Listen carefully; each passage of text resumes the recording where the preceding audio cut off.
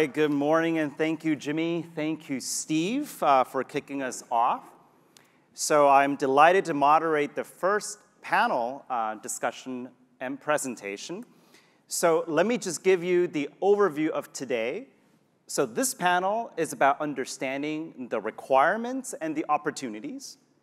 The next panel will talk about the international perspective. And the final panel in the afternoon will talk about the technological options. So for this first panel, I'm really delighted to welcome our colleagues from industry and also from academia.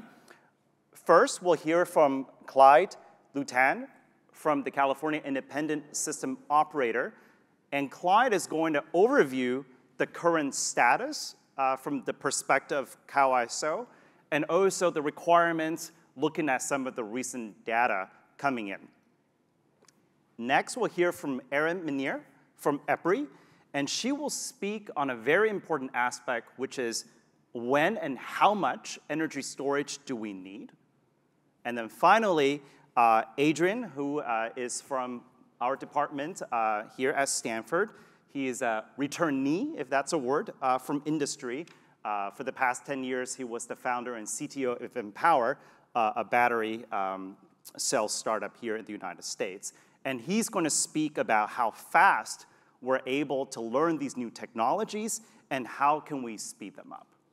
So without further ado, I would like to invite Clyde to come to the stage and then share the CAISO perspective. Clyde.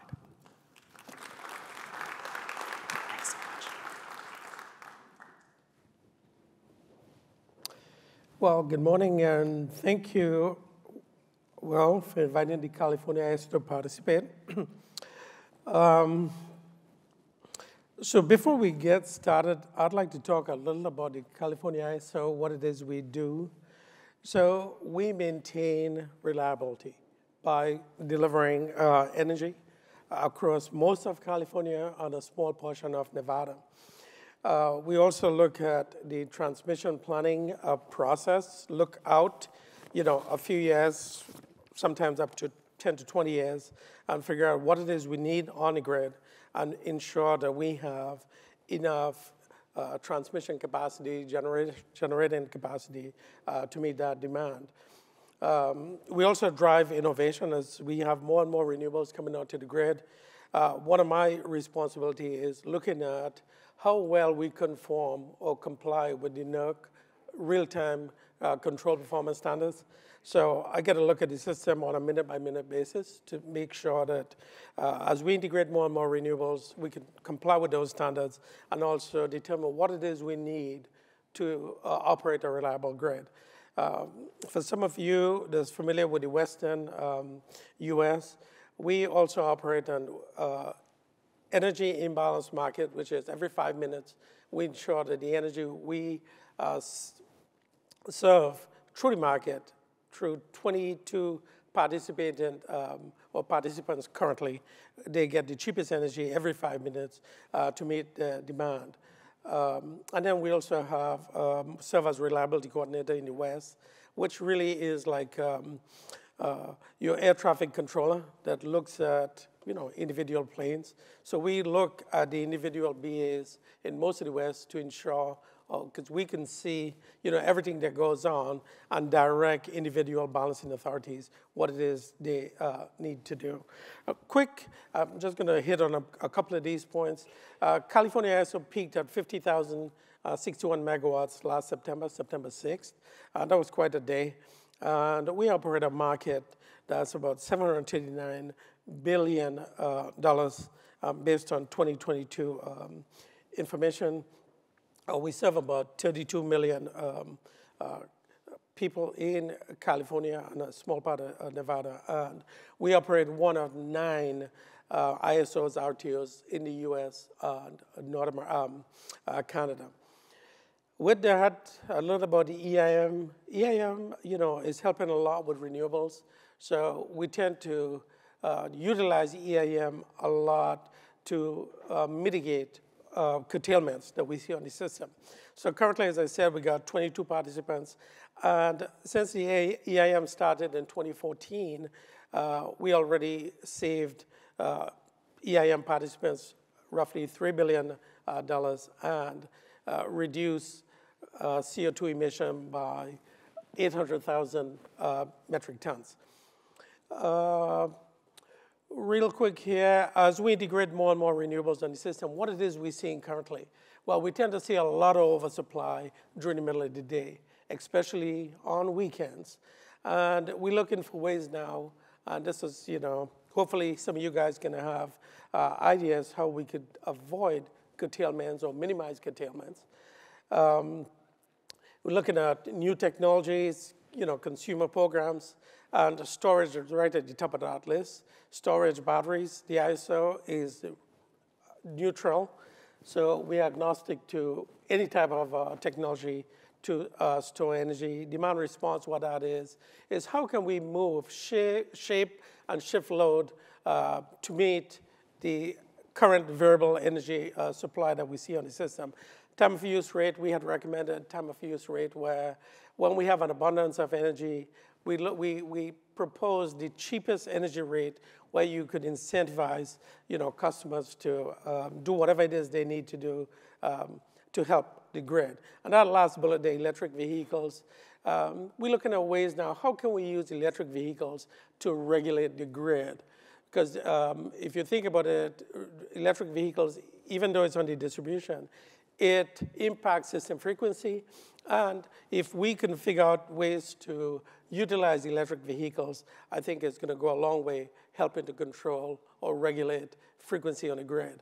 By that, what I like to tell folks is if you buy an electric vehicle and you're going to go, let's say you need to use 60% off your charge tomorrow, you can just, an app, you can say, you want to participate in regulation service. Everything above 60% charge, we can use that to regulate the grid up and down to maintain frequency in the system. It's a simple concept. I think it's easily implementable, and it's something we need to start thinking of how, millions of electric vehicles sitting out there. It's going to be very difficult to control these through a centralized control system, but I think through frequency control, we can make that work. Now, this is a plot really starting off. Back in 2018, we were looking at, well, what it is we need. Now, everything that's shown here is actual generation or production that we saw on the grid for March, April, May in 2018. The blue is the actual demand of the system. The red dotted curve is the net, which is your demand minus wind minus solar. And you can see the abundance of solar we see on the system during the middle of the day. And that dotted line that you see is actually the 5-minute energy prices. And you can see a shape there, right? The 5-minute energy prices is pretty high just before sunrise and then during sunset. So we had predicted that this is a good area here. Right before sunrise, it's a good area to discharge batteries. And just after sunset, to discharge again. And during the middle of the day, you charge a lot because that's when we tend to see oversupply on the grid. Now, the area between the solar and that blue is where you'd have things like hydro, you'd have natural gas plants, you'd have imports filling in that gap. But this is one opportunity that you can see where batteries could come in or any kind of storage where you can help out during the morning and the evening. Now, the reason why this is important is just before sunrise, if you look at 4 a.m., 4 a.m. is when we tend to see minimum loads on the system. So the operators would tend to shut everything they don't need, to shut that down. And in the old days, you had that blue curve where, from 4 a.m., you committed resources to meet your peak demand for the end of the day. Well, now, you cannot really do that because as soon as you start committing units, you have the solars coming up. And you're going to have to shut those units that you committed down. Well, that's a challenge because a lot of combined cycle plants, they may have one stop start for the day. And if you need that unit for the evening, you may not be able to get it. So it's really an interesting balancing game you're going to play here, how storage can come in. And you can see during the middle of the day, that's an area there where you can charge quite a bit. Now, this is actual generation for March 25th. And on this day, if you look at the red, this is actual curtailment. That's enough curtailment for roughly 80 to 100,000 homes, right? So that red area right there is oversupply. And what is this really telling us, right? The challenges. You can see right off the bat the need for storage on the system. We're trying to minimize this red area here. My concern is the imports that's coming in. When it's hot in the rest of the West, it's really hard to get that import. And you can see how we shape the imports today.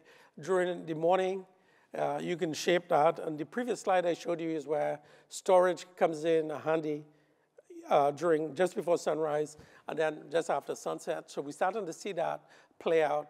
Natural gas and hydro. Again, this is on March 25th. And I'm really excited to see what's going to happen towards the end of this month with the amount of hydro that we got and the snow melt. This plot is going to look pretty interesting. So again, this plot shows you the amount of curtailments that we see, and how do you really manage that? Well, if you look back about 3 weeks ago, April 23rd, this net load, which is the red dotted curve, is really encroaching onto your non-dispatchable generation, right? So the very bottom there is the 2 nuclear plants we got in California. Just above that, you got things like geothermal, biomass, biogas, and you can see how flat that is. So it's really non-dispatchable. Now, when you have a lot of wind and a lot of solar, and you have operating conditions like this during the middle of the day, you tend to have no downward dispatchability. So when let's say solar kicks up or wind kicks up, you have nothing to back off. So some of the problems we face is things like high frequency, high area control error. You try to export as much as you could, and you try to minimize curtailment. So this is what we're starting to see. What this also tells you is we need essential grid services from inverter-based resources, wind, solar, and storage. We need, and when I say essential grid services, we need things like voltage control, frequency control, and the ability to ramp up and ramp down. So in other words, if the system operator needs help and instruct a battery or an inverter-based resource to move up or move down, we like to see that unit move at a control trajectory. So the renewables, they're pretty quick today, but being quick is not good in some instances because we got to control frequency. When we control frequency, what we really do is we get benchmark every minute as to how well we support the interconnection frequency. So having enough, too much generation is a bad thing. Having too little generation is a bad thing. So you got to try to balance that as best as you could, and you need things to fill the gap, right? On this day, we exported quite a bit. Again, we curtailed quite a bit. And the takeaway from this slide is dispatchability during the middle of the day. How do you control system frequency? And at the end of each month, we got to report to the North American Electric Reliability Council how well we supported the interconnection frequency. And it's not a good thing to have a score less than 100%. So you try to maintain that, do everything that you could to maintain that system frequency. This is looking at system peak. On September 6th last year was the highest demand we saw in the system, which was 52,061 megawatts. This is an interesting plot. When you look at it, California imports a lot of energy. So that very green at the top, it tells you we rely a lot on imports. Well, what happens now is when we have consecutive hot days in the West, where do you get that imports? Everybody needs that energy for themselves, right? So prices go high. It's really hard to get that import. And you can see we have a lot of solar. But what, again, this chart tells you is when it's hot, you get very, very little wind. So when we in like the previous plot, when we had a lot of wind, on days when it's really hot and you need that support from renewables, you don't get it. So again, this plot shows you the need for storage. It shows you the need for storage greater than 4 hours. So during the evening ramp, what we had to do in some cases is quickly charge batteries so that we'd have the batteries available when the solar drops out or drops at night. And again, you hear a lot of folks saying, well, there were days when California ISO served, last Mother's Day, we served 100% of the energy needs for 63 consecutive minutes from renewables, which is, a huge task.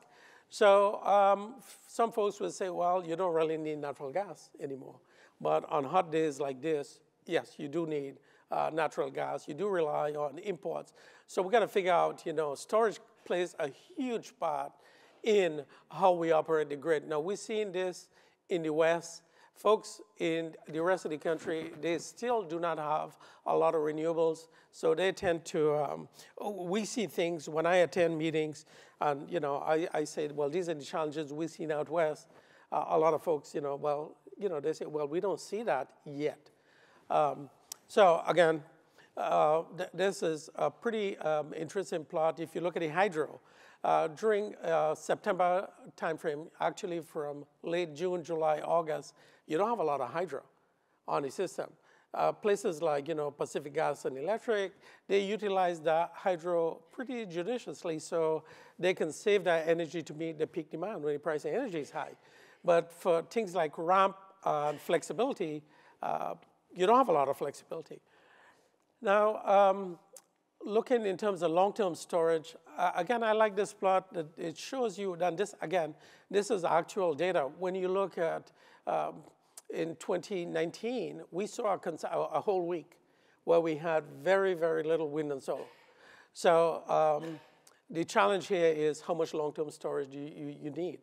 So there are studies ongoing right now with the California Energy Commission trying to figure out, well, do you need something longer than 4 hours, something longer than 8 hours, or can you stack 4-hour storage or 8-hour storage to meet the demand?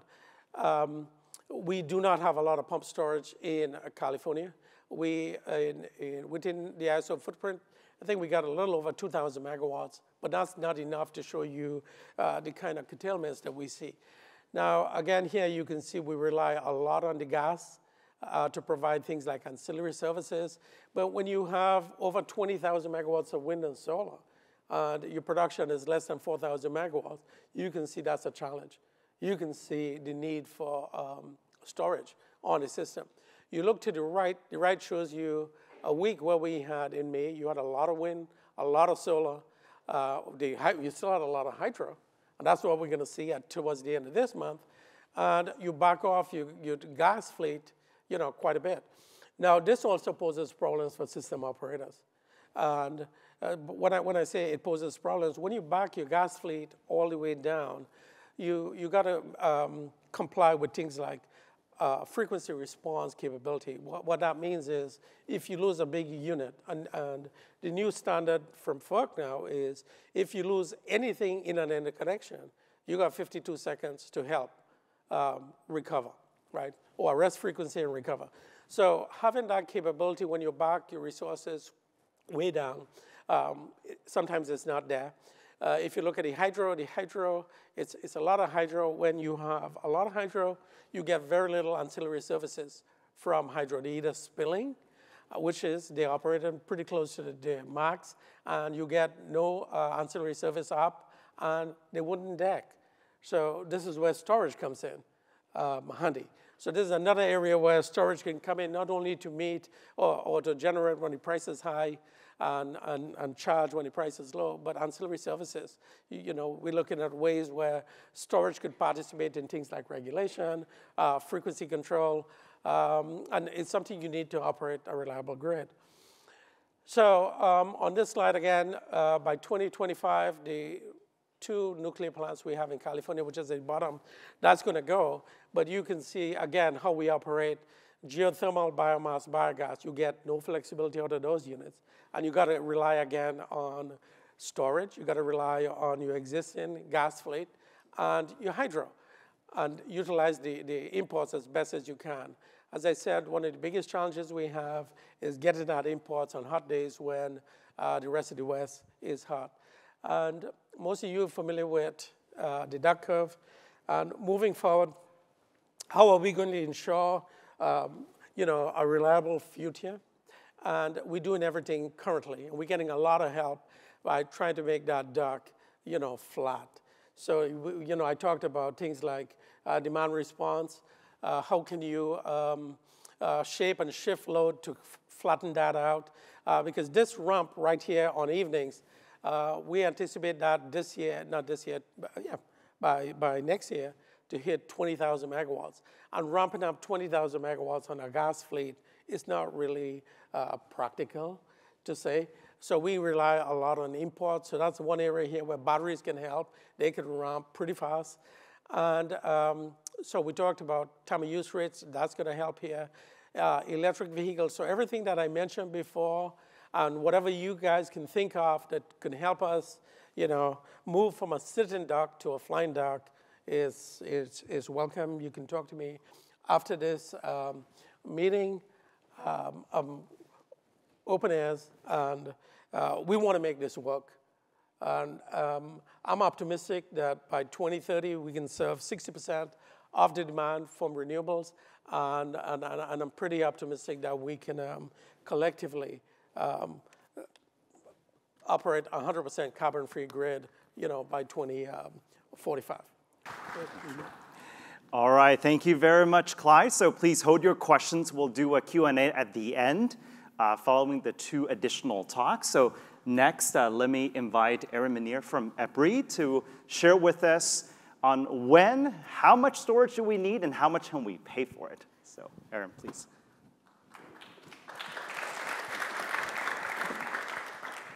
Thanks. Hi, everyone. Erin Minear with EPRI. I manage the Energy Storage and Distributed Generation Program at EPRI. We do a lot of research on energy storage, from analysis and planning and economics to technology evaluation and implementation, how to get these systems deployed in the field. So I'll talk a little bit about one of the analysis projects that we did. And just to let you know up front, I don't have the answers. We are evaluating it. It's a continuous journey that we need to go on to keep reassessing the situation as we get new information. So some of the questions to talk about. What is long-duration energy storage? Why do we need it? When and how much? And then what are the performance and cost requirements? So again, it depends. It depends on who you ask. It depends on the assumptions of your scenarios. And it depends on how quickly the market evolves. So what is long-duration storage? So Stephen defined it as 3 days. I think we saw in California some of the community aggregators put out a procurement a few years ago, and they were looking for 8-hour storage. DOE put out their funding opportunity for long-duration storage last year, and they defined it as more than 10 hours. So I think it's a moving target, and there's lots of different flavors of long-duration storage that fill different needs. Why do we need it? I think this one is a little more clear. We all know decarbonization, high renewable penetration will require storage. There's also resilience, natural disasters. Again, here in California, we have wildfires with public safety power shutoffs. So there will be needs for long-duration storage for both decarbonization and resilience. So how is storage used now? I won't go into this too much because we just heard from Clyde, and I took one of the CAISO graphs as well. And right now we're seeing a lot of 4-hour storage. 4-hour storage largely because many of the ISO and RTO markets for resource adequacy capacity have a 4-hour duration. But that's not true for all of them. In some regions, they may have a 6 or 8-hour requirement to receive full credit for capacity. And so, again, there's regional differences, and then just how the grid is evolving, how renewable penetration, how storage is evolving. And so that 4 hours, as the cost comes down and it becomes more economic, we'll see longer duration technologies being deployed. And so, as we start to flatten or shave off the top of that peak, the peak just gets wider. So we will need longer duration storage to cover that peak. And then thinking about, we talked about multi-day, the sun's not shining, the wind's not blowing. How do we keep a reliable power system during those periods of renewable droughts? And so there's an opportunity for weekly storage that can cover multiple days. And then taking one step further, talking about balancing severe and very high renewable penetration scenarios when you have a significant amount of storage, we don't want to, or solar, we don't want to curtail all that. We want to store it, shift it. And so when you get into these scenarios of overgeneration seasonally, that's the opportunity for seasonal storage. All right, so now I'll take a little bit more time to talk about a study that we did at EPRI that looked at, when do we need storage, how much? We use this, EPRI has a tool called Regen, which looks at the system-wide economy and takes in a lot of different factors about policy, load growth, generation mix, and determines what the optimal mix is to serve the needs of the grid. And so the question of when and how much really depends on the scenario. So this is one example of different policy scenarios and how that impacts what storage would get selected in an optimal system-wide perspective.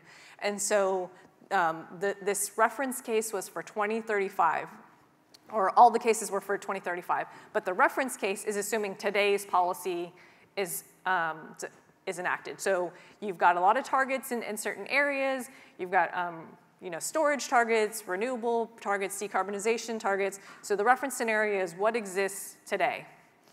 The net zero is that plus carbon removal. So different technologies or carbon removal strategies. And you can see that you start to need longer durations of energy storage when you go from the reference case to a net zero case. So taking it a step further, looking at carbon-free. So carbon-free does not include carbon removal as an option, but does include nuclear as an option.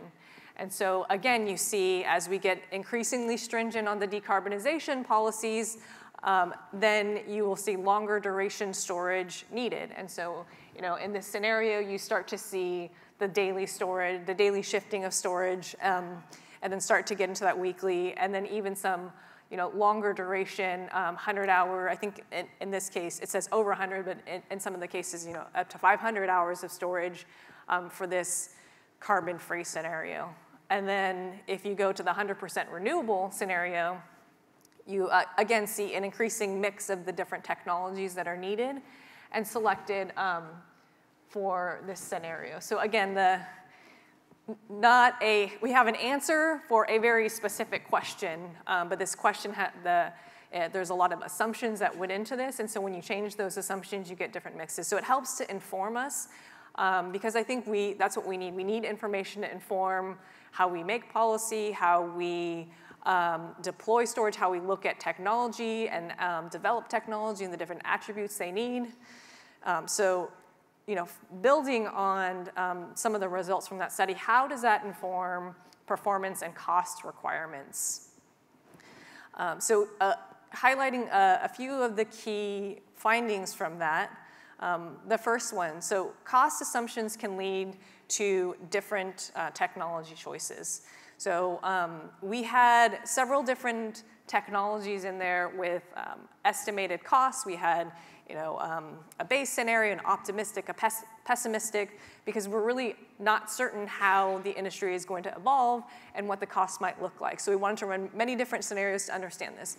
We also came up with this, what we call hypothetical battery, because we don't know we can't pin it down to a particular technology at this point. So if there is a flow battery or some other battery out there that is lower cost on the energy portion, what does that look like? It's much lower cost than, say, lithium ion, and lower power costs than we might see with some of the alternative, maybe thermal or pumped storage systems. So we had this hypothetical battery, and when you include that in the mix, so you can see the different scenarios of no hypothetical and then including it in the scenario, how that changes the mix of which technologies may get selected in that scenario.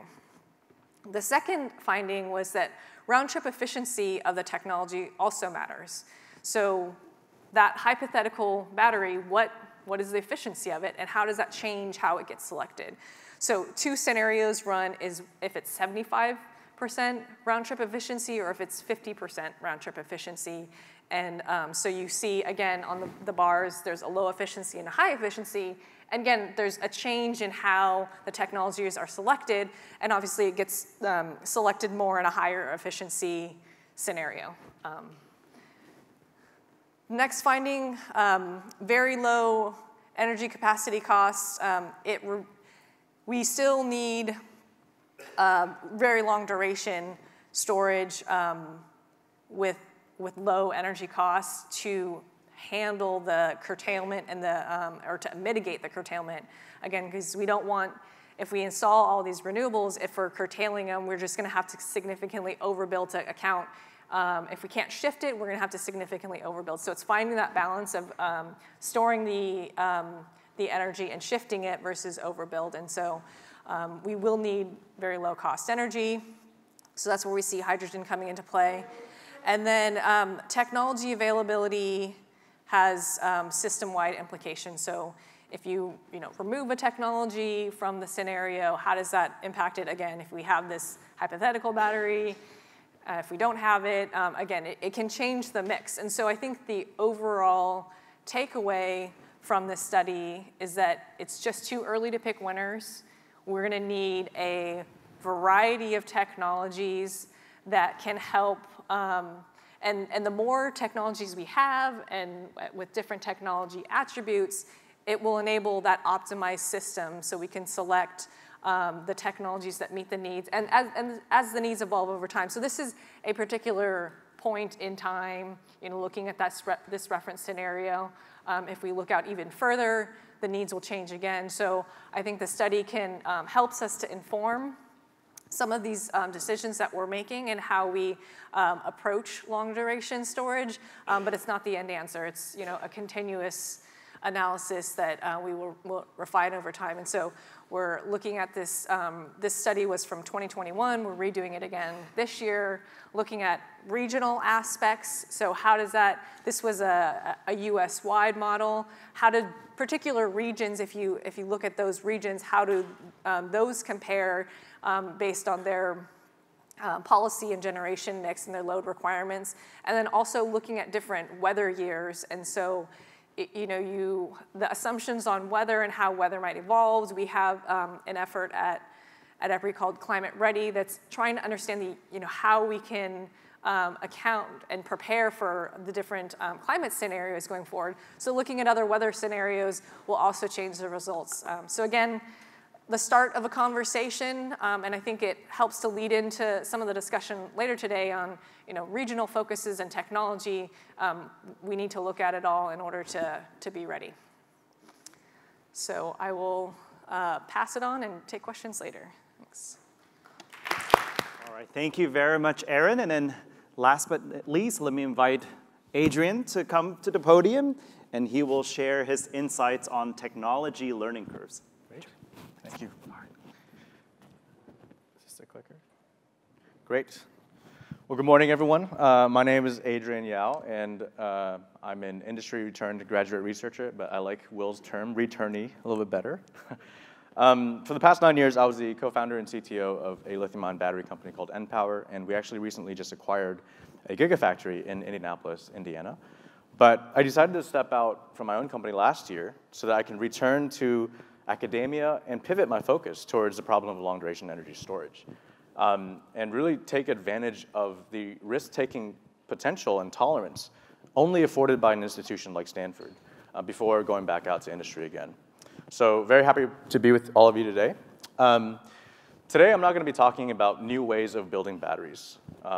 In light of this theme, today I'm going to be talking instead about new ways of thinking about what to build. and really thinking with the end in mind. And this is kind of following on Erin's point. It's too early to kind of choose winners, but how do we make sure that what we work on has the best chance of winning?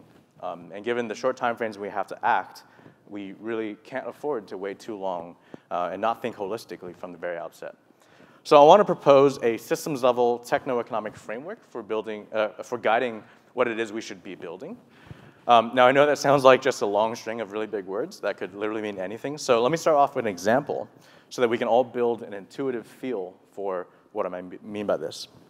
Now, since this is a long-duration energy storage workshop, and Dr. Stephen Chueh earlier brought up the flow battery, let's use this as an example.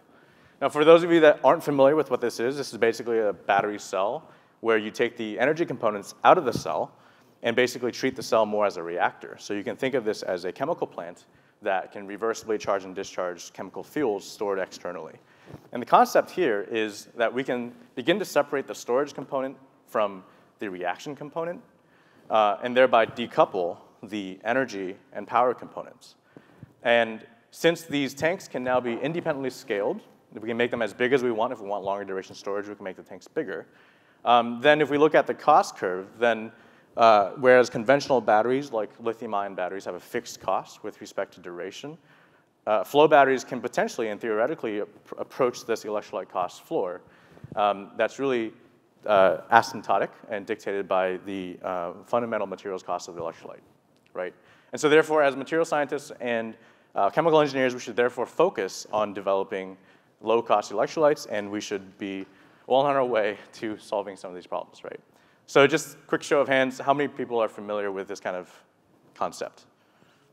Great. Well, this is wrong. In reality, it's actually much more complex. And if we look at our cartoon here, where we went wrong is actually up here. And this is part of the problem with simplified diagrams. Because the realities of connecting a battery cell to the grid requires a technology stack that looks like this. And we need to be able to bring the voltages of DC side up to several hundred to several thousand volts before we can inject it into an inverter and then convert it to AC. Now you might think, well, if we just take our flow battery with maybe a single cell voltage of 1 to 2 volts, depending on chemistry, why can't we just stack it in electrically in series and get our operating current and be well on our way?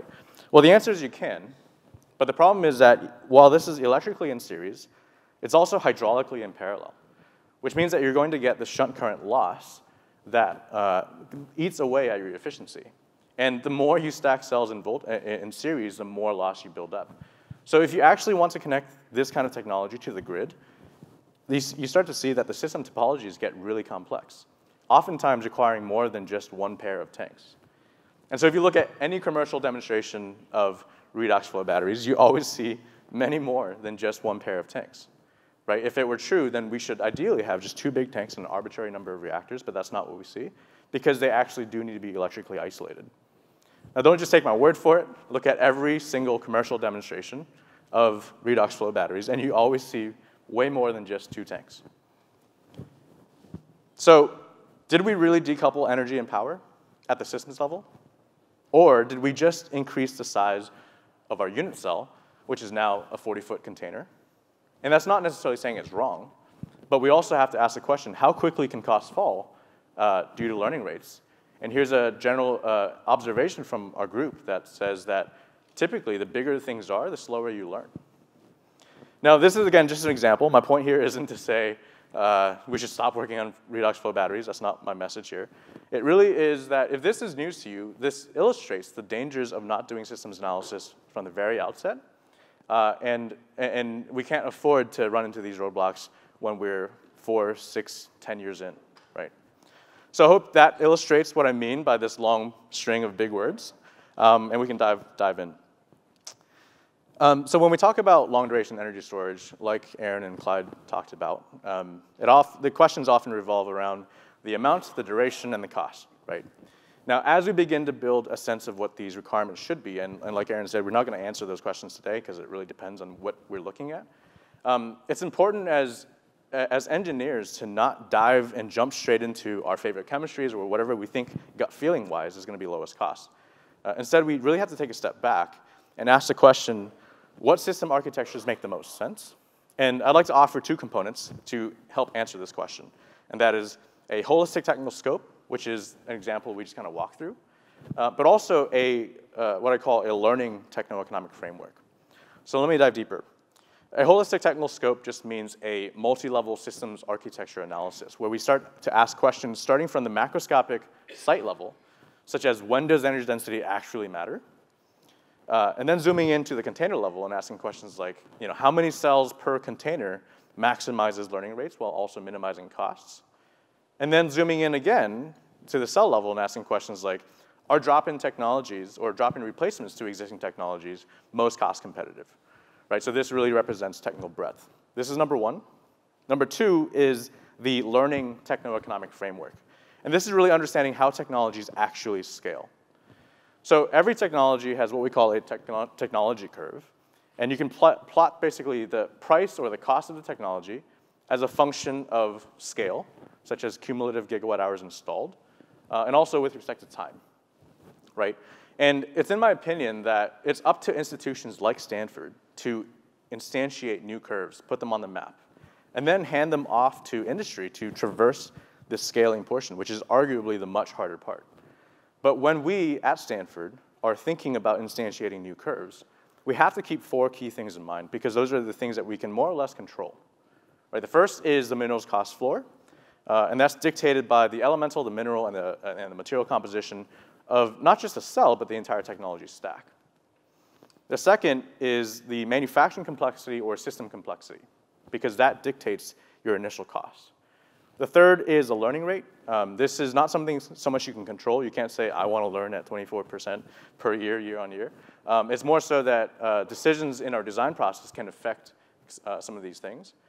And lastly, we have to recognize that the way to pull us down the curve with speed is dictated by the market growth rate. And maybe having the ability to service multiple markets can help accelerate the adoption and cost reductions of certain technologies. Now, the most important part, though, is that we need to recognize that there, number one, is an incumbent curve, and where that incumbent curve sits. And given the circumstances of climate change and the short time frames we have to act, we also have a very short period to make sure that our new technology curves have the opportunity to intersect and overtake the incumbent curve. And if this condition is not satisfied based on our initial analysis, we really have to stop and think whether we should continue working on what we're doing.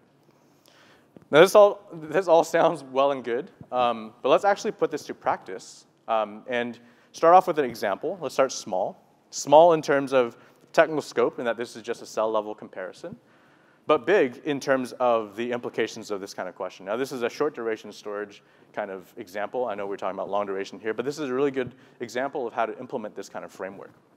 So basically, we're trying to ask this question. Are we looking at the condition on the left or a condition on the right? Now, I think I don't need to belabor the sodium-ion opportunity. I think many of you here are familiar with this. It really boils down to the materials availability and therefore potential for lower cost of sodium, and also the drop-in compatibility of sodium-ion into existing gigafactories for lithium-ion, and also the ability to potentially benefit from what is an already learned process, right? And so if you look at a sodium-ion battery, it looks and feels just like a lithium-ion battery. And given the roller coaster ride we just went through with lithium carbonate in the last 2 years, we're starting to be inundated with a lot of buzz and a lot of hype about whether sodium-ion batteries will disrupt and conquer. And we're also starting to see some very aggressive cost targets. So let's actually put this to the test with the techno-economic model I just mentioned. And we can start to pull in together these 4 pieces of information.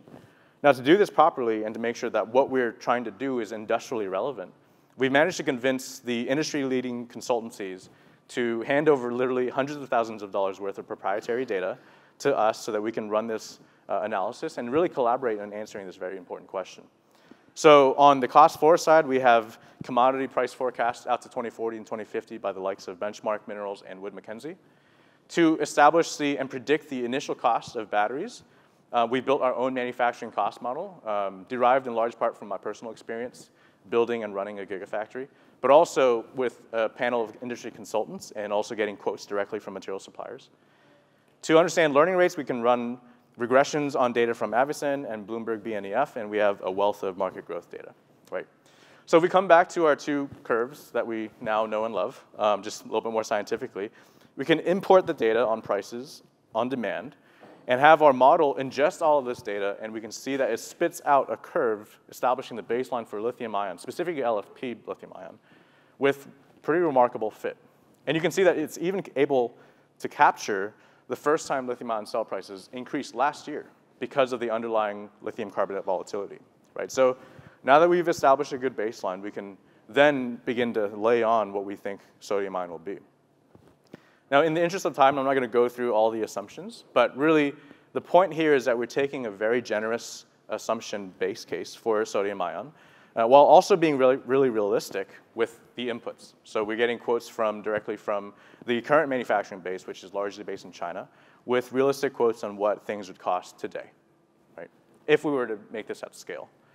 And so naturally, with any new technology, the curve, the initial starting cost is going to be higher, but the key question is then, how quickly will costs fall, right? And this is where we have the first word of warning, right? If we just willy-nilly throw on some conventional learning rate like we often do and expect us to learn the same rate as lithium ion, we're going to paint this overly optimistic picture that says that we're going to hit cost parity within 1 year of debut, and that's kind of a little bit too rosy. And that's because conventional learning rates will approach $0 per kilowatt hour, which is obviously unphysical, right? So we have to implement some kind of minerals cost floor constraint. We also need to recognize that different parts of a battery will learn at different rates, right? So how do we know what those should be? Well, if we look at the bill of materials cost breakdown over the last 10 years of lithium ion, we can actually see, yes, in fact, various parts of the battery learn at very different rates. And if we look at, for example, so manufacturing is much faster than, for example, the rate of learning in active material powders like cathode and anodes. So if we look at where we think sodium ion is going to be in 2024, assuming that's the first year in which we start to manufacture this at tens of gigawatt hours, we can see that the drop in compatibility allows us to benefit from a very low overhead in the beginning, but also means that our learnings there are saturated. And that really to approach the minerals cost floor of sodium ion, which is lower, as expected, than LFP, but not by much, we really need to rely on the cost reductions coming from the materials production. And as you can see, it happens much slower. So if we take an example scenario where sodium ion dominated all non-lithium stationary storage, ESS, so that lithium ion is growing alongside sodium ion, we can plot the demand curve in those purple dots on the bottom. And you can see that still the stationary energy storage market, as it is today, is still much lower than the demand driven by electrification of vehicles for lithium ion. And you'll start to see the importance of the market growth rate here. We can see that, and if we basically assume a range of learning rates based on our sensitivity analysis from the prior slides, we can see that sodium ion struggles to keep up. And in this scenario, we're likely not going to have cost parity. What if we take the even more generous assumption that sodium ion dominated all stationary storage, period, including the market share attributed to lithium ion? So you can see the curve of the demand curve has increased, and you can see that that improves the scenario, but still, sodium ion here still struggles. And if anything, it might be slightly lower performance, slightly more expensive cousin to lithium ion within this period. Now, this all sounds a little bit kind of out of control, but if we then ask the question, what about the lithium minerals cost, right? Because that is definitely a concern. That would be a good question to ask, because based on our model, we actually do see a significant supply shortfall for lithium carbonate. And if we feed this back into our model, we can see that the lithium ion price begins to stay high. And comparing this back against our sodium ion baseline, we start to see that the competitiveness of sodium ion does actually rely on the lithium minerals prices staying high, which actually is a sentiment shared with us by the key sodium ion players in the industry that are part of our industry panel of consultants. Now this, you might think, this is out of our control, what can we do? Well, there are a couple of things that we can do as both researchers and also policymakers. So there are two components to dollars per kilowatt hour, right? There is the dollars per kg portion, which is the materials cost. And so far, we've only been talking about this portion. And we can reduce that just by manufacturing scale, and that's something called learning by doing. But there's also this kg per kilowatt hour component as well, which is the materials intensity. And we can improve upon this by improving the energy density of materials and therefore require less materials. And this is basically learning by researching. So if we look at the historic trends of lithium ion, we can see that materials have increased steadily over the past 30-ish years. And if we assume not the same, but more aggressive learning rates in terms of learning by researching for sodium ion, we can see that we start to pull that curve in. Now, one more thing that we might be able to do as policymakers is subsidize, right? So if we take the existing assumptions of these materials costs, and if you're familiar in this industry, you know that these cost assumptions are very aggressive and very generous for sodium ion. Basically, the difference between the red curve and the black curve represents, until the point they intersect, represents the amount a government could, for example, subsidize to ensure that the technology adoption can happen, assuming that the performance obviously is on par, right? So in this case, $26 billion is not that much. But something to keep in mind, though, is that given that the curve shapes look so similar, this is highly sensitive to the dollar per kilogram assumption. And so just a slight increase in dollar per kilogram could end up with a number way bigger than that, right? Now, if we come back and revisit our original assumptions in the spirit of this holistic systems analysis, we can again see that this is actually not entirely correct. Because in actuality, it looks more like this. And that's because of certain inherent material properties inside sodium ion that hurt their volumetric energy density. Now, you may say volumetric energy density doesn't matter for grid scale storage. Maybe. But it is true that to contain 1 kilowatt hour of energy, you need one 290 amp hour-ish prismatic cell for LFP, whereas you would need 2 for sodium ion. And to have a 100 megawatt hour installation for a grid scale deployment, you would need 50 of these 40-foot containers for LFP, but you need 100 for sodium ion. So what's important to recognize is that even a cell level cost parity condition is still not sufficient for sodium ion to take over. Now, what does this mean for sodium ion and specifically short duration storage? I think it's kind of clear that sodium ions will not be this ultra low cost savior to our lithium woes. But potentially the cost of not doing sodium ion may be actually greater, just because of the impending demand shortfall that we will have. And what's interesting about this kind of analysis is that we can, based on the sensitivity analysis, recommend key research directions that maximize the bang for the buck, right? And so I won't go through these in detail, but some of these recommendations that we have are that the anode is something that can make or break the technology and that we really need more attention here. The cathodes need to keep up at a given rate just to be competitive with lithium ion. And maybe the best way to maintain low cost for short duration storage is to increase lithium extraction. But my point here today is really not to convince you whether you should invest in sodium ion or not, and whether you should bet big on it, but to really illustrate the power of this kind of techno-economic framework and this kinds of systems level thinking, and apply it to the longer duration storage technologies that we really want to be talking about today. Because this is really a good chemistry agnostic toolkit for evaluating those technologies. So by combining this holistic technical scope with this learning techno-economic framework, it helps us really better decide as engineers and scientists in this room, what should we actually work on to improve our chances of success? For the C-suite executives and policymakers in the room, where should we invest our resources? And for all of us, where should we dedicate our time to make sure that what we're working on is actually has the maximum chance of high impact? So with that, I'd like to end here and take any questions in the panel and chat afterwards. Thank you. Proceed.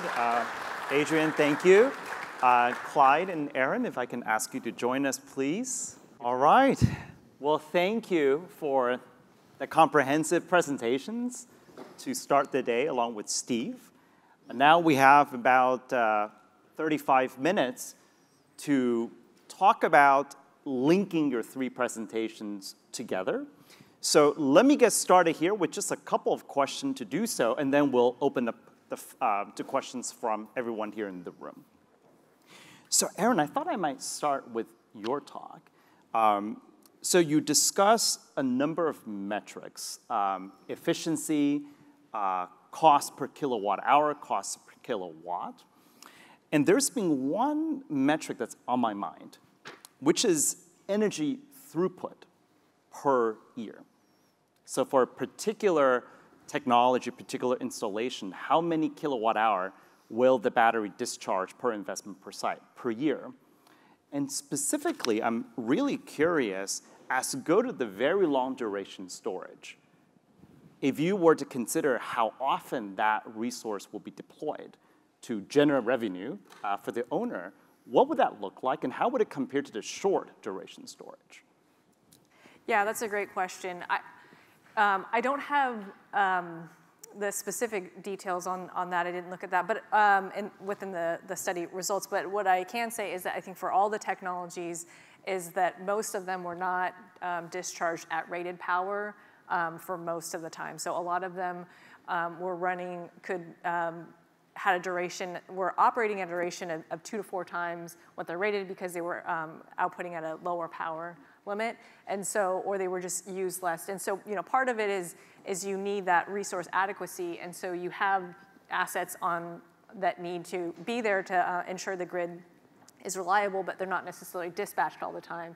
And so I think, as you get into those higher renewable penetrations, you'll see more of that. But and when you have that flexibility in sort of the reference case, and you have gas and other assets that can provide that flexibility, then storage is, the way it's selected is probably more optimally used. Mm-hmm. And maybe just build on a little bit more, and also inviting Clyde and Adrian to chime in as well. Is there a scenario where, because of the tail of the distribution of storage duration required, say for example, the 100+ hour you were mentioning, is there a scenario in which they will not be running all the time and therefore leading to a lower return on investment? And if so, how does one construct the market, the policy, and the technology so then the return on investment is better over time? Yeah, and I think it goes back to how climate change and evolves over time, especially in those renewable penetration, high renewable penetration, or like 100% renewable. It really is going to look at what do those future weather years look like, and that's going to, I think, play into the answer quite a bit. And so there's a lot of efforts in gathering data to inform those weather models as well, to inform going forward. Clyde, what is the CAISO perspective on this? Well, that's very difficult. So I agree with Erin. If you look at my plots, it's back in 2019, we saw a week with very little wind and solar, right? How often is that going to happen is a big question. But I think, like today, how we operate the nuclear plants and the other renewables like geothermal and biomass, that could be a place where we can operate long-term or long-duration storage, kind of pretty close to base-loaded, right? I do not want to say base-loaded because what the system needs today is flexibility, right? Because on one side you have variable supply, and on the load side is unpredictable demand, right? So the system is varying. So whatever it is we decide to do, we got to hinge back on the operational needs, right? So a lot of times it may not be the most cost-effective, but reliability is going to trump whatever it is that we develop, right? So in other words, can a battery provide the 3 things we talked about? Frequency control, voltage control, and can it move, can it provide flexibility? There's one last point. In California today, in 10 minutes with the amount of renewables, and we didn't even hit on the rooftop PV. It impacts system frequency just as grid.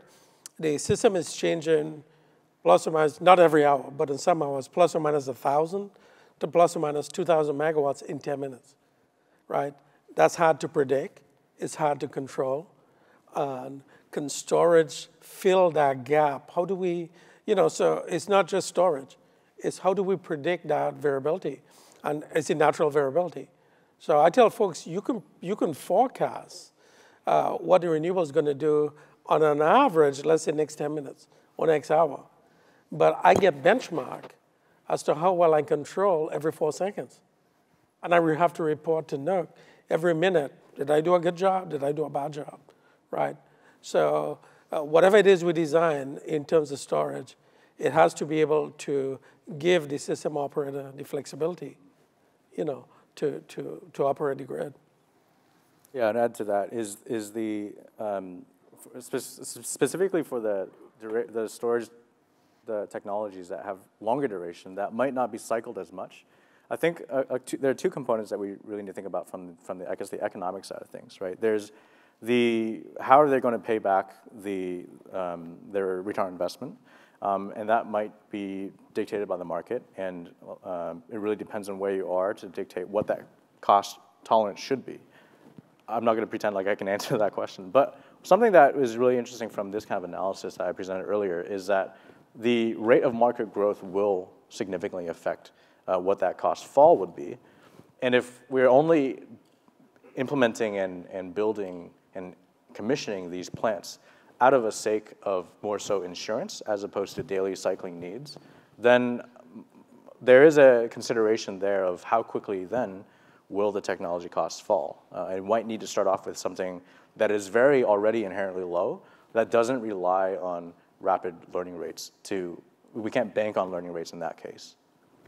So to add to that, like you said, if they're only there for assurance and you have the opportunity to have other like natural gas resources, is it going to get selected? There's not as much demand. So again, it really goes back to the different scenarios, and do you have other alternatives, instead of that, seasonal or weekly storage?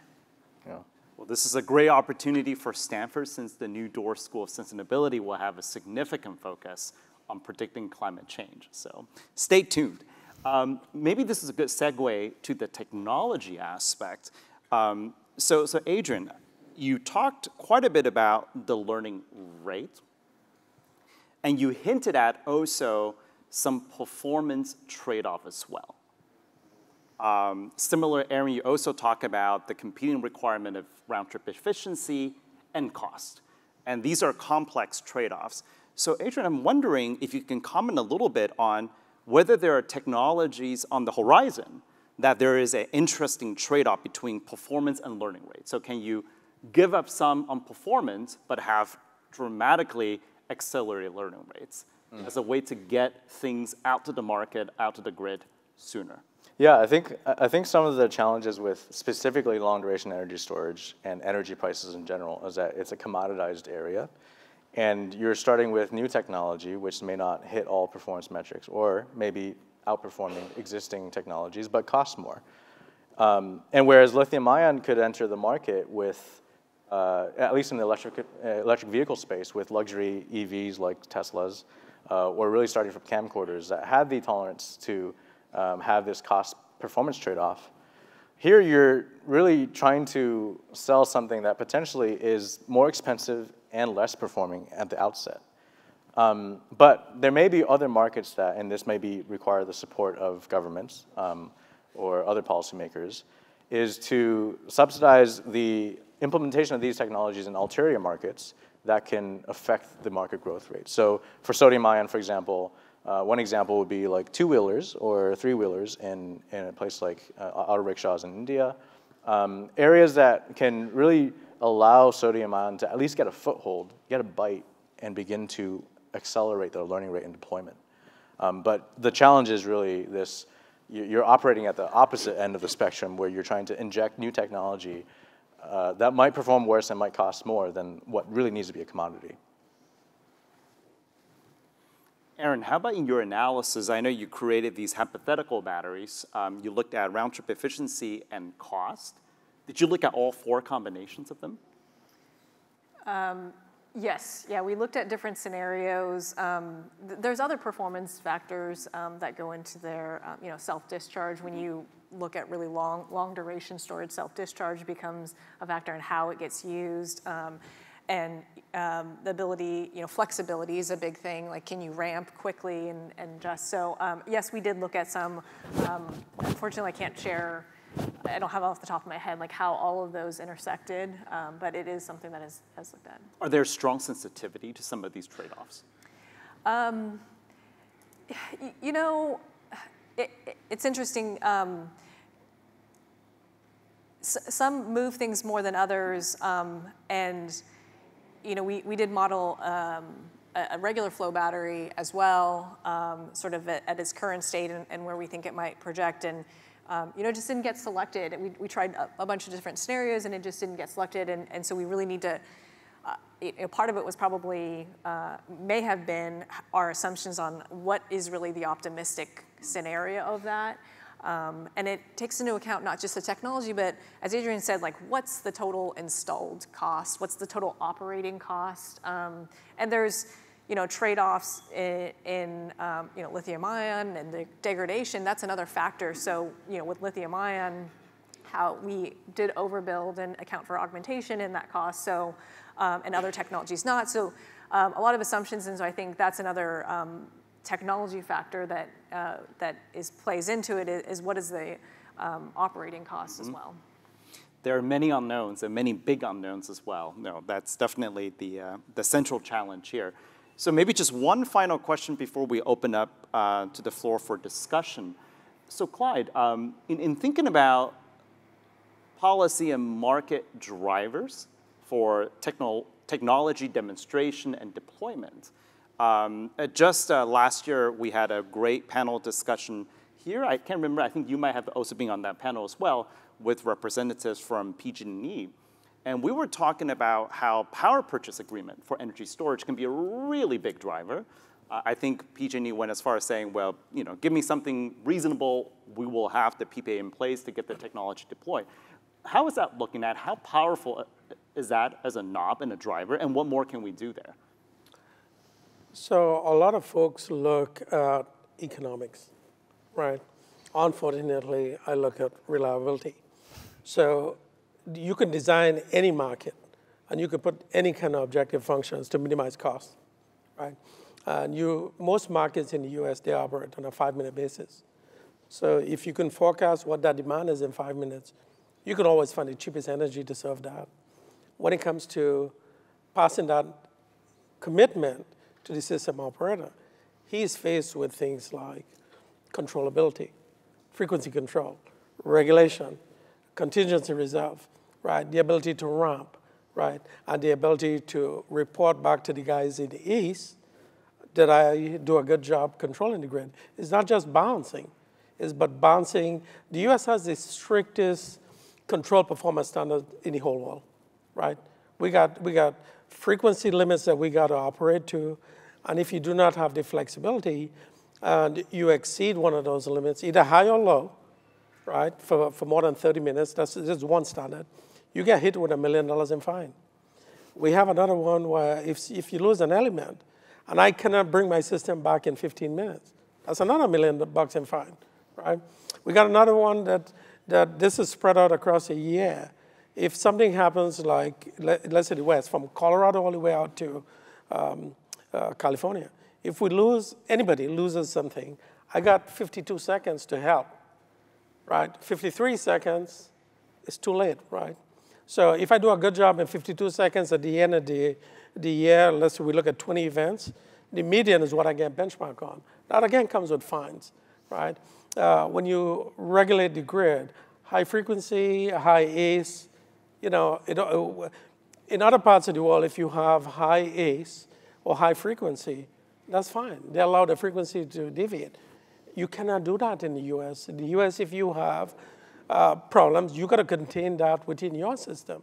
And if I do not have the flexibility to maintain that, it's very, very difficult. As I said, you know, plus or minus 1,000 to 2,000 megawatts variability in 10 minutes is not easy.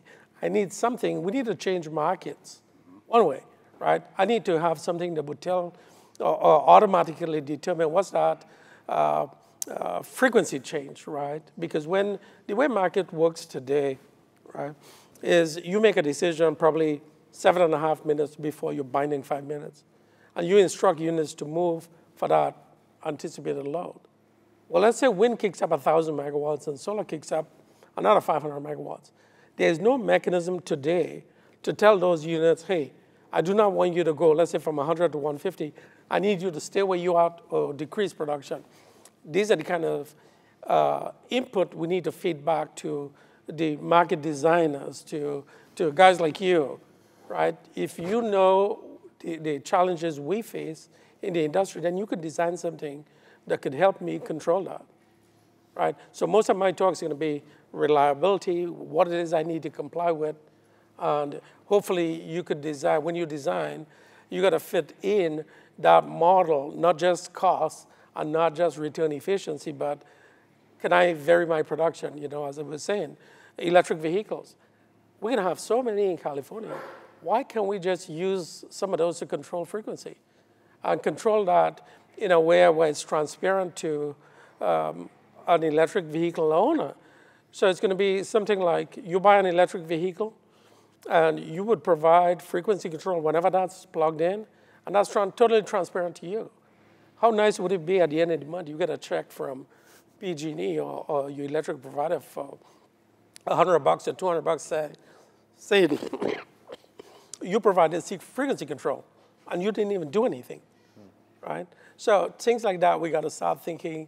Electric vehicles, I think eventually they're going to come up with batteries that could do almost everything, right? But you got to know what it is we need so you could design it, to help. I can see the title of a publication or book that says, Long Duration Energy Storage, it's complicated. But hopefully through the efforts of folks in this room, we will make it less complicated and hopefully convergent on a number of key solutions. So we have some time to address questions from the audience. It's really a privilege to have this distinguished panel here. So, Erin, please. Then, there. So my question on the techno-economic analysis, have you factored in what a carbon price does to those various models and what carbon prices would really drive more progress? Yeah, that's a great question. No, the answer is no, but it certainly would be a next step. But coming back to the policy side of things, that would be in the same vein and flavor, is kind of like the subsidy analysis, understanding what government intervention or what kind of subsidies would help with adoption. And for example, if you compare the numbers that I showed earlier with what the IRA has had for cell manufacturing, for example, the $35 per kilowatt hour credit, those do fall within the range of what could be done and the gap that we are seeing. So the answer is no, not yet on the carbon pricing, but certainly something we should look into. Erin, maybe you can comment from the EPRI side. Yeah, apologies. I'm not the modeler. I'm providing the storage input, so I can't speak directly to how that was modeled, but if you want, we can follow up offline. I can connect you to see how we take that in and how it's accounted for in the different policy scenarios. Clyde, I think it was fantastic the way you framed it, reliability versus economics. And so one of the things I've always wondered is, what is the value of that reliability? Is there a price point? I mean, if you are buying car insurance, right? If there's a miscalculation, you're going to cook again adjustment in your premium. So how should, and this is open to the panel, how should we be thinking about the value of that reliability, and how would we structure a market to enable that? That's a very tough question, right? I think when it comes down to reliability, well, let me step back. When I was a young kid, I grew up in the Caribbean. And back then, those big TVs? We had a 23-inch TV, and when the voltage was low, it was 19 inches. and we were happy, because we had a black and white TV. Today, when it comes to reliability, young kids, just when my kid she was 6, and we had lost electricity. I was working for PG&E at the time, and she called me up, and she goes, Dad, I want to see Rugrats. Can you turn the electricity back on? Right? So the kids today, they want electricity almost all the time, right? And it's how do we maintain that, right? We have like a 1 day in 10 years where it's acceptable from a planning perspective. But when it comes down to real time, it's very, very difficult, you know. And I look at the system, you know, as I said, every minute. And if, let's say, we shorten generation, you can lean on the rest of the interconnection. But for how long do you want to lean? When I say lean, if I do not have enough generation, I can lean on somebody else, right? But you cannot do that constantly, right, for the same period every day, you know. So when we started looking at this with a lot of solar, when solar dropped off on evenings, we saw the efficiency on the system, right? I went back to NUC and I said, you know, we have a problem out west. Because when the solar drops off, it's very, very difficult to make up that energy. And back then, you know, we were forecasting 13,000 megawatts to make up on evenings. Today it's 20,000. But we figured out how to solve that, right? The challenge we see now is like during sunrise. But to go back to your original question, I think it depends. And if, like for me, I want electricity 24/7, 365. Right? I know we're going to have hiccups, right? But true natural disasters, that's something we can live with. But on a normal, one last point, on a normal steady state operating conditions, with everything in service, that's my biggest challenge today, right? And when I say biggest challenge, we have standards. So if you lose an element, you have standards that kick in. If you lose 2 elements, we have other standards that kicks in, and you know exactly what to do. But on a normal steady state condition, that variability, we can't predict that.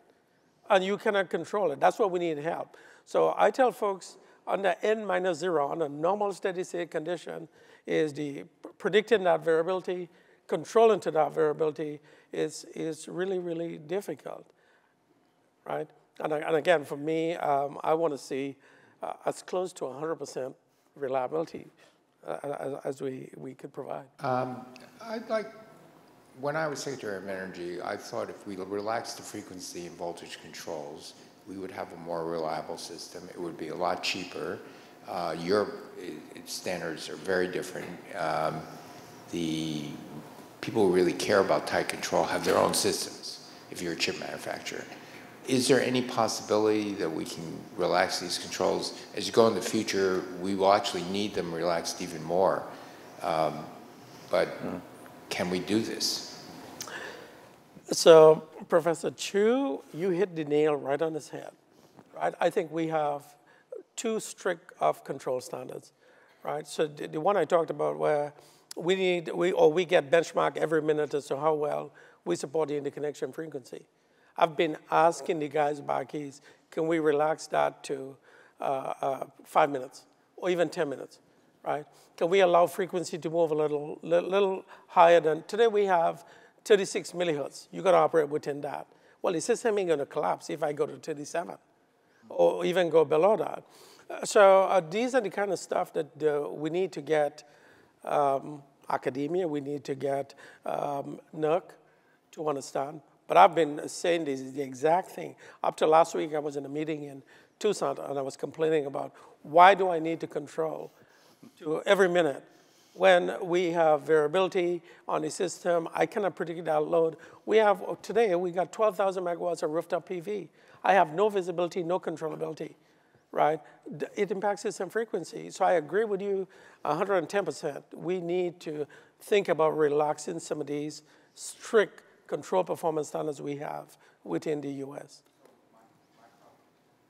Problem was that I couldn't figure out where the points of resistance were actually coming from, because until you know who's pushing back, you can't really change it.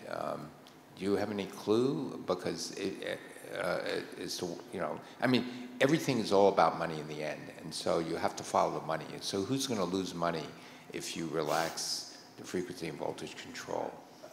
Well, I don't think anybody's going to lose money if we relax voltage and frequency control.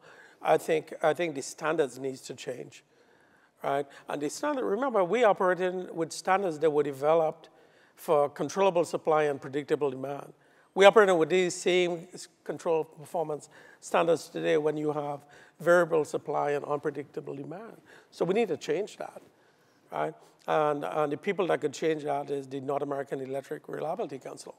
We can just say what it is we need. even within my company, when I said, hey, we need to relax some of these standards, I get resistance. Why do we want to relax it? And again, my response is, if the system is not going to collapse, why do I need to control, that tight? It comes back to electricity. It travels at the speed of light, right? We control it every 4 seconds, right? And I think we do a pretty good job control that every 4 seconds, but 4 seconds is pretty slow. And I like to go back and hit on something, I think I brought this up the last time, when you explain that to a high school student, controlling the grid every 4 seconds, they go, well, what's your problem, right? well, my response is, you try driving down the freeway at 60 miles an hour with your eyes closed. And every 4 seconds, you open your eyes to see where you're going. well, you might be able to do that, but today, with the variable supply, that road is not straight anymore. It's very windy. So trying to control every 4 seconds now is more and more difficult, right? And again, one takeaway, and you can quote me, is the system is not going to collapse under N-0, which is everything under normal, steady-state operating conditions. It ain't going to collapse. And again, why do we need these 6 strict standards? It's actually a really interesting point. If we did actually reduce those constraints, you could promote more adoption of C&I type batteries for the chip fabs that actually do need that frequency control, and then they would promote that market growth rate. Mm-hmm. Well, even within the US, if you look at ERCOT, they allow the frequency to go down to 59.3 before they start dropping load. In the West, 59.5, we start, automatically tripping load. So if it can work there, why can't it work in the rest of the country? So we've been modeling for years showing that we're going to need a lot of long-duration storage, and yet almost none has been deployed. And because it's not been deployed, we're not getting any sort of learning curves. And it appears that the reason it's not getting deployed is because none of the actors in the market see any value in deploying it, right? So someone alluded to the fact that recently a bunch of CCAs went out for a long-duration procurement, but what they meant by that was 8 hours, not multi-day. And so I guess the question is, what has to change about the way we evaluate RA or compensate people for doing this that would actually cause the utilities and the other people who are actually going to be deploying this stuff to start doing so?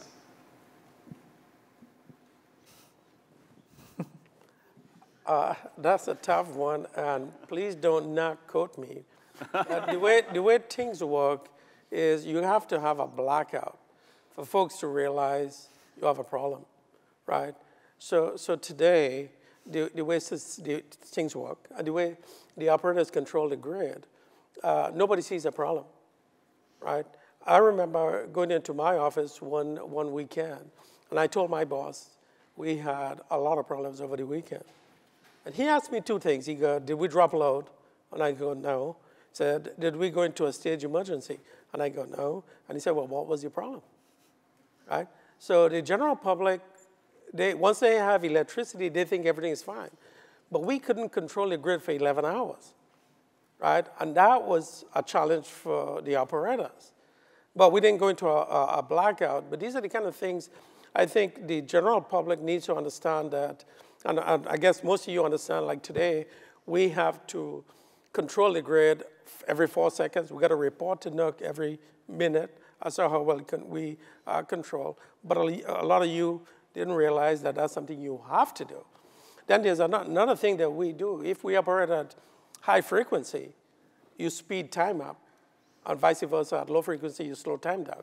We operate to a clock, an automatic clock in Colorado.